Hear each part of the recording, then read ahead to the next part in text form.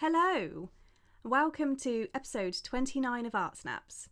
I'm Katie, the Engagement Officer for Swindon Museum and Art Gallery's Art on Tour programme, which is all about sharing more of Swindon's art collection with more people and in more places. Of course, unforeseen circumstances this year have meant putting the touring part of Art on Tour on hold, for the most part anyway, and taking a more digital approach to sharing this fabulous collection. So that's why we started Art Snaps. You may not be able to see much of the collection in person right now, but you can listen to me talk about it in these short episodes, where I choose 3 artworks and tell you a bit more about them. And at the time of recording, it's December, which of course means that I've chosen 3 artworks with links to Christmas. So let's begin with Gerald Gardner's Christmas Dawning from 1944. And if you've watched/listened to Art Snaps before and think that this name sounds familiar, it's because I spoke about Gardner in episode 28, which was about light. Gardner had a real talent for capturing the natural effects of light on a landscape, and we have 2 pieces in Swindon's collection that show this. The drawing I spoke about in the previous episode, called Towards Wiltshire Early Autumn, which is also from 1944, depicts a rickyard in the Cotswolds, bathed in autumnal light. And this one shows the same view of Wiltshire, but of course it shows the landscape in the wintertime, and judging by the title, somewhere around Christmas. The figure of a thatcher appears in both pieces. In the autumn version, he's up a ladder propped against a haystack, but in the winter version, the ladder is put aside, and he's seen cutting into one of the same haystacks seen in the companion piece. So there's an interesting continuation of narrative between the two. But of course, the biggest difference between the two is the much colder midwinter light seen in this piece compared to the warmer light of the other piece. An incredibly clear, glowing sky dominates the top 2/3 of the composition, transforming the horse and cart and the figure into silhouettes. And surrounding them is this snowy rural scene with hints of blue and purple, as one is likely to see in a cold winter scene. And there's also hints of a warm, glowing orange reflected from the sky, hinting at a transformational time of day. The way Gardner has used all these colours to represent the weather, and perhaps even suggest early morning or evening, is really subtle and beautiful. It's got an incredible sense of atmosphere, and there's no denying the sense of a fresh Christmas chill in the air. If you like this piece, I definitely recommend listening to the previous episode, Light and Luminosity, where I talk a bit more about Gardner and of course his other piece, Towards Wiltshire Early Autumn.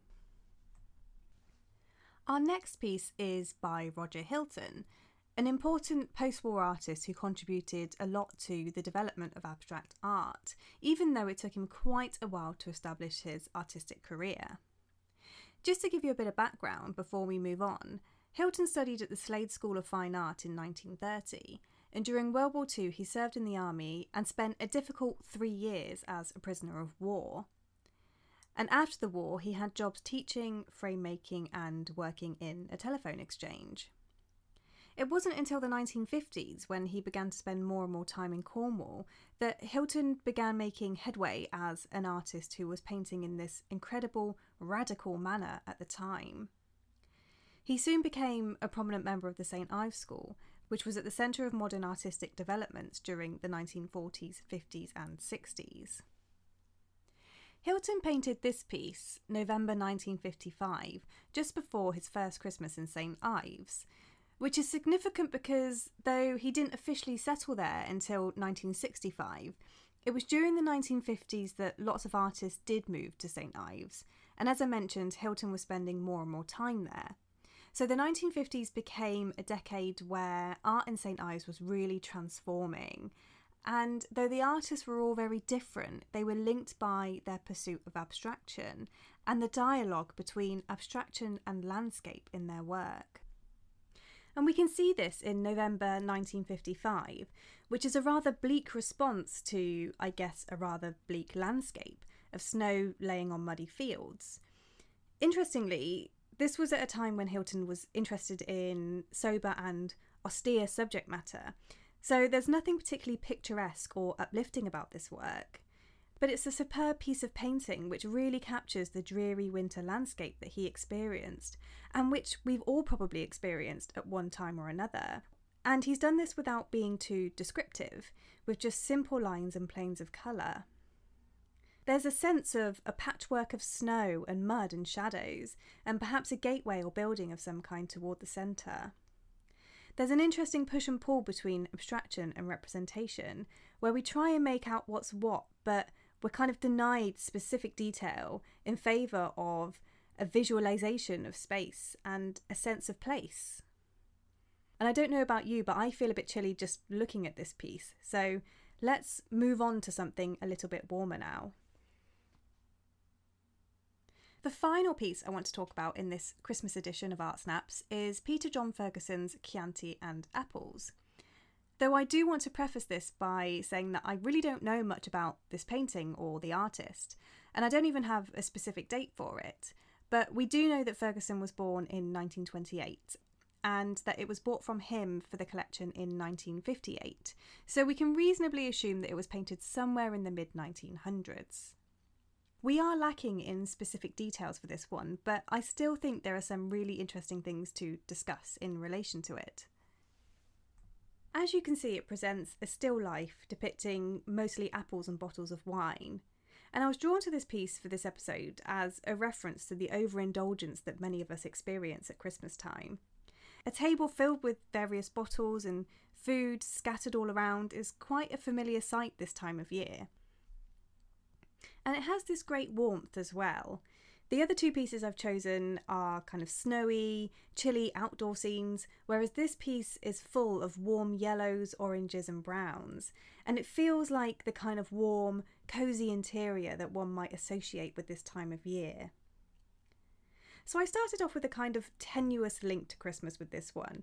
You've got the food, the drink, the warm interior, but I soon realised that the connection is stronger than that, because apples actually have some interesting festive associations. They play an important part in many festive traditions this time of year. If you're anything like me, you might think of oranges or clementines as being the most Christmassy fruits, but it's also tradition to put apples in stockings as much as it is oranges. Also, in pagan times, apples were commonly used to decorate Christmas trees. And that tradition was taken on by the Germans, who of course Christianised the Christmas tree. They used to wrap up apples for decorations, and it could be said that the round baubles we use today are a reflection of that tradition. Before rounding off, because this is an art podcast, I want to address Ferguson's interesting, almost mottled use of paint. In case you're wondering, this isn't a bad quality or pixelated image. This kind of soft, hazy look is down to the way Ferguson painted it.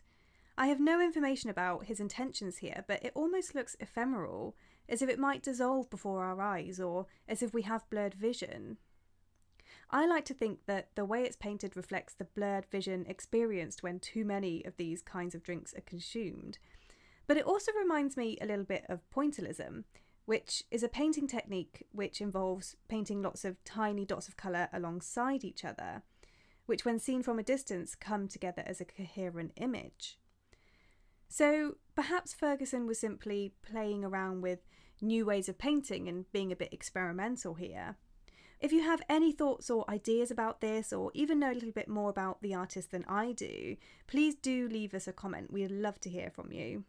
And if you don't know anything about Ferguson and you've enjoyed this episode or have anything to contribute to the discussion, please again do leave a comment. We love it when people do that. Anyway, that's all from me for today. I'm going to round off with a quick mention of another painting, which is L.S. Lowry's Winter in Pendlebury, which is another superb Christmassy painting from Swindon's collection. And I didn't talk about it today because I've already covered it way back in episode 3. So do go ahead and watch that if you're interested in hearing more about this piece. And I also just want to mention a few other things that Art on Tour has been working on to make Swindon's collection more visible whilst the building remains closed. You could pop over to Steam Museum here in Swindon to see Through the Window, which is an exhibition which is free to enter and combines modern artworks from Swindon's art collection with gorgeous vintage DWR posters from Steam's collections. Or if you'd prefer to stay home, you can visit Swindon Museum and Art Gallery's profile on Art UK to view our virtual exhibition, Modern British Art, A Story. And alongside this, I've also been publishing blog posts for our website, which expand on some of the artworks and art movements presented in the exhibition. And those are available at www.swindonmuseumandartgallery.org.uk/artontour.